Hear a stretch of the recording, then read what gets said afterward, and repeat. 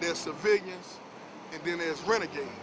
Renegades ain't going, this DVD ain't gonna mean nothing to a motherfucking renegade, you know what I'm saying? I was once a renegade, so I already know how the mindset of a renegade is. The minute they see the DVD, they gonna cut it off and do what they gonna do. Why? Because number one, they already mentally and physically prepared to handle all the repercussions.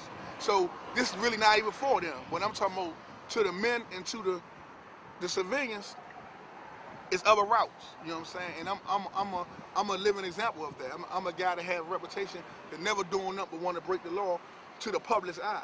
But I'm saying I've been living a clean life and a righteous life for the last, since I've been home, and since '93. You know what I'm saying? I just want to just pass it on and let brothers see that it can happen. You know what I'm saying? The money ain't as much as it is, but I don't got to get counted every day at 4 o'clock. You know what I'm saying? When the sirens get behind me, I don't got to look in my rearview mirror. And I just want y'all, you know, guys out there, man, just, you know, take a deep breath, man, evaluate your crew. This same document you just seen, them was dudes that grew up from eating cereal at the same bowl. When they got in that courtroom, it went haywire. And at the end of the day, people got life.